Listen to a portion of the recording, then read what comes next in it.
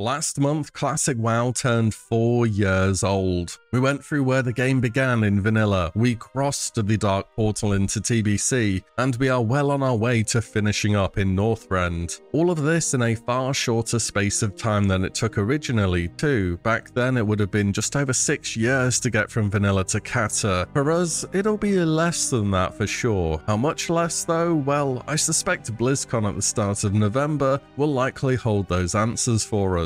And just as the game changed so much from 2006 to late 2010, our Classic has indeed gone through many changes too. Back at the end of 2019 in the release of Classic, the majority of the community was full on no changes. Coming off the back of Battle for Azeroth, the second, not terribly well received retail expansion in a row, many were wary that Blizzard may seek to add features to Classic to modernize the game and take away from the Classic experience. And the players wanted that full-on Classic experience with all the warts intact. And whilst not perfect, it certainly did bring back a version of the game we've never really seen before. We had world buffs and people trying to grief them, PvP ranking in the open world before battlegrounds, and your heals not going off thanks to spell batching, and so many more fond memories. Whereas in Wrath Classic now, we have had tons of general gameplay updates, and many more to come in the final patch. And let's face it, it doesn't make a ton of sense to put in general gameplay updates such as these for literally the last content patch of the current expansion, and for that to be it. We aren't going to kill the Lich King and then see a credit screen rolling saying thanks for playing, you beat the game, and then your character gets deleted and you have to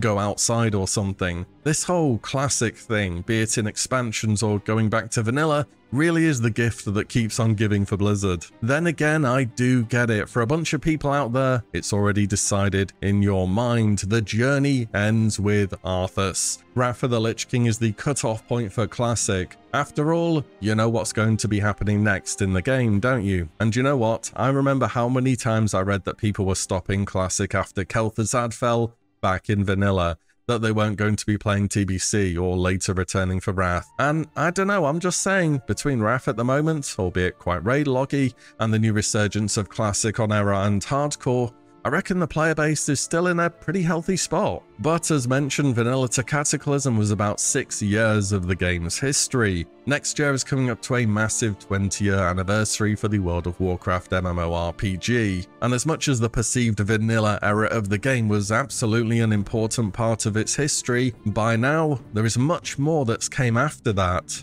than during. People will have started World of Warcraft at all points through different expansions. There'll be people who started in the Dragon Soul patch of Cataclysm, midway through Warlords of Draenor, or even Battle for Azeroth, and for those players, that's when they actually got into the game. So they're probably going to look back well on those experiences they had then, even if the wider player base seems to think that those points in the game were bad for whatever reason. And if you know you prefer the more original vanilla feeling of the game, then that option is currently there for you.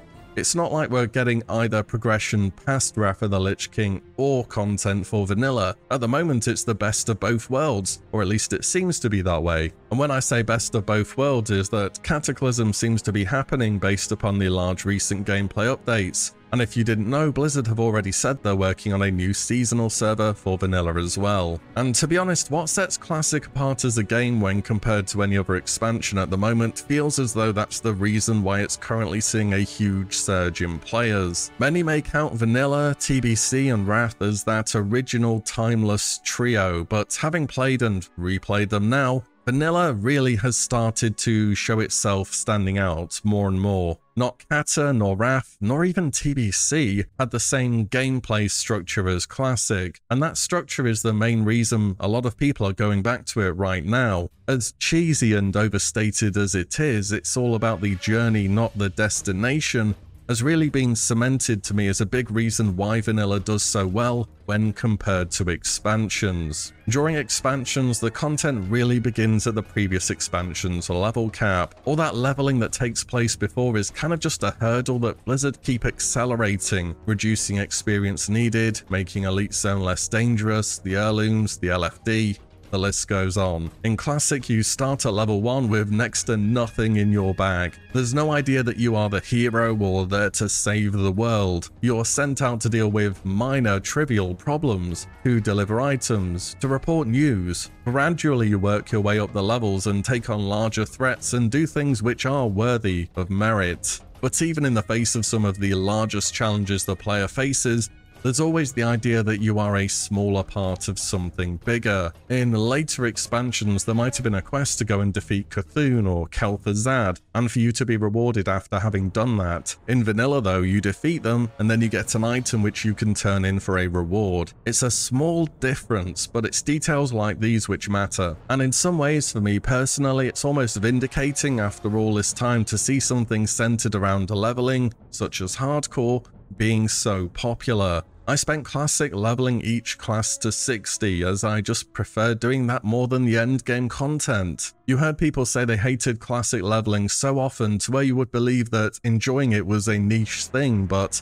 clearly that's not the case. On top of that, Classic set itself apart by being full of items that wouldn't have even been considered for a few seconds by a modern design team, such as Magic Dust, a rare drop from a level 18 or so mob that instantly applies a 30-second sleep. Gnomish Mind Control Cap lets you take control of much higher level players. Goblin Rocket Helm, another instant way to CC a target for a long time. And there are many more examples. This total lack of anything being balanced kind of worked in a way for vanilla though. If everything's overpowered, then nothing is overpowered. It's just up to the player to grind, farm, and straight up be more of a degen than the next guy to come out ahead. And in some way, that's very much what MMOs are all about. But as Classic has progressed, Blizzard have started to become more hands-on with their changes. Back in Vanilla Classic, I remember there being a community uproar over changing water textures. There was even someone who made an add-on emulating what the LFD did for vanilla, and people lost their minds over it so much that Blizzard added new restrictions to the add-on API to prevent things like it from working. In fact, the blue post where they said they'd be doing this is probably the most upvoted blue post I've ever seen. Whereas nowadays in Wrath Classic, among other things, we have cross-faction battlegrounds, class changes, major gameplay updates such as the Titan Rune dungeons, account-wide collections coming next patch. Oh, and the WoW token too. A lot has changed in Classic since 2019, both at Blizzard and for the player base too. I used to get the idea that Vanilla to Wrath Classic were the classic games, and beyond that things changed significantly. But I think nowadays that line of there being a before and after for the classic version of the game just isn't as clear as it used to be.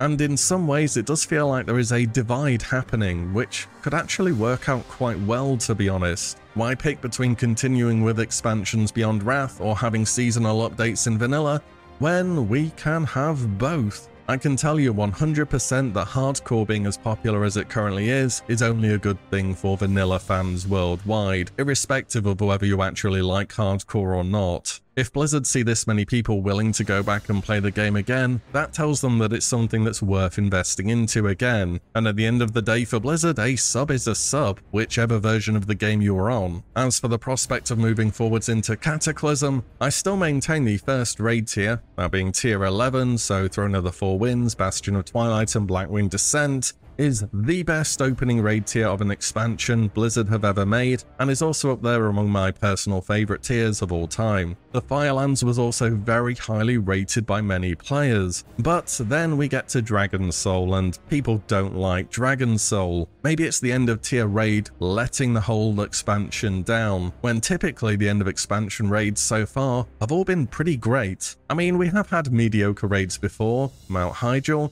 revamped Naxxramas, and even our current raid, Trial of the Grand Crusader, come to mind, but none of these are at the end of an expansion. Maybe that's where the difference is. When everyone's in that final tier, that's when the biggest payoff comes for your character in terms of power during the expansion. Anyways, the point is, with options of having both versions of the game, there could be a world where raiding content mainly takes place on the current expansion, but those longer term goals in terms of leveling characters can take place on vanilla realms in between this. In fact, with Classic Hardcore having come out recently, that's pretty much exactly what I've been doing. I mean, running Ulduar for Flare of the Heavens, which just never exists, and doing Trial of the Grand Crusader is not the most thrilling content at this point in time, but it doesn't take that long, and I definitely want to do ICC on 25 Heroic. You've got to gear up for that. Though there were many changes with Cataclysm that people don't look back on too fondly, such as the old world revamp, it appears as though vanilla, in some capacity,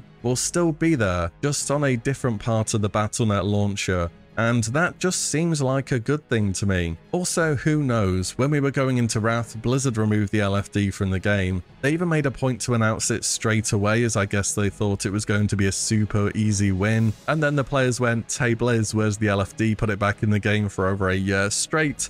And now we're getting it in the final patch of Wrath. I genuinely wonder if this is going to happen again with LFR. Cataclysm raiding is a step up, you know. If those participation numbers drop enough, Blizzard might feel it's time to put this system back in the game during Dragon's Soul, and if people ask for it too, well, who knows what could happen. But for the time being, to be honest, the future of Classic is looking pretty great. We're about to get Icecrown Citadel, the second big hit in terms of raiding during Wrath of the Lich King. Classic Hardcore is going very strong. It's definitely early days, yes, but make the most of it while you can. Classic Era has gained a huge amount of traction, both from vanilla enjoyers going back to it, as well as I imagine a constant influx of the Fallen from hardcore servers. Blizzcon is in early November, the first actual physical Blizzcon in how many years now? Surely they will want to make some kind of statement with that return. It also lines up very well for news on Cataclysm, or whatever's happening after Wrath. Also, maybe there's even news for the next seasonal WoW server, and perhaps we can will Classic Plus into existence and Blizzard commit to adding new content to Classic instead of just doing expansions again.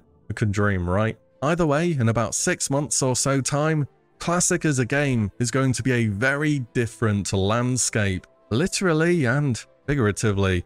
So the question remaining is, Blizzard, just what do you have in store for this game? And that is it for today. Bit of a ramble this one about the state of the game going forwards. I am genuinely optimistic for the future of Classic, seeing how well different versions of the game are currently doing. What do you want to see though? What direction do you want Blizzard to take the game? And what are you expecting from BlizzCon this year? Let me know below. Also, quick reminder right at the end of the video, if you do want Wrath era servers to be a thing, you should start asking for it on forums and stuff now. Anyways, thank you all so much for watching and listening in, and I'll see you all on the next one very soon.